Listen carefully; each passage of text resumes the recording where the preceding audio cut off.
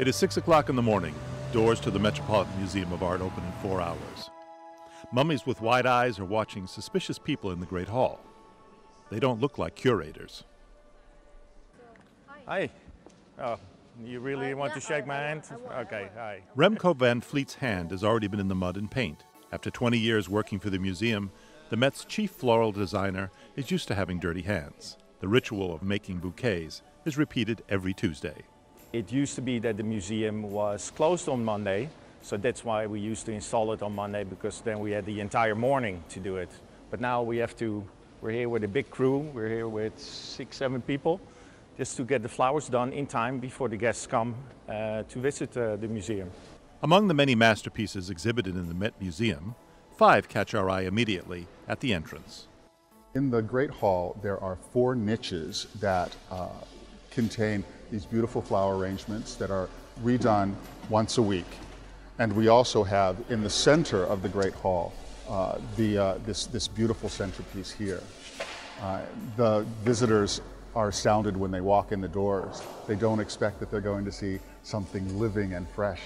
This tradition is made possible by a generous gift from Met Museum patron Lila Atchison Wallace, from the family that created the Reader's Digest publishing empire. Her inspiration continues with a bequest from her estate and support from her descendants, enabling these florists to create their own art.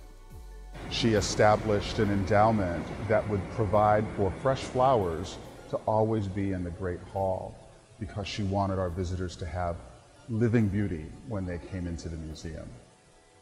Remco van Vliet uses the power of his imagination to fulfill Wallace's wish, creating beautiful floral displays for more than 20 years.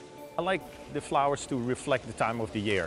So in the springtime, which is my favorite time of the year, we have all these beautiful Japanese cherry blossoms. Summertime, we use a lot of tropical flowers from South America, from Africa. Fall, we use a lot of local foliage as a base. We even put a big pumpkin here right in the center of, so we need professional riggers, which they have plenty of here in the museum. In winter, of course, it's more difficult to choose colors for a masterpiece.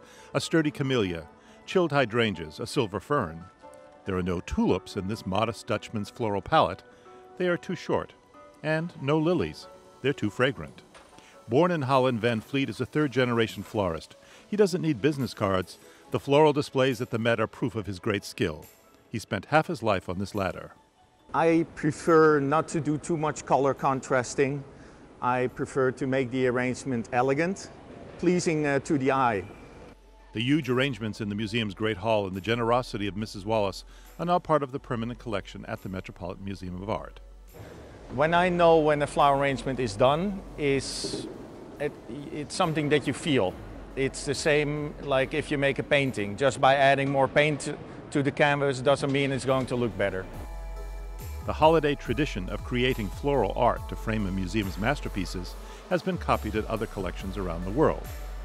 In New York, that shared experience of fragrant beauty and art continues throughout the year.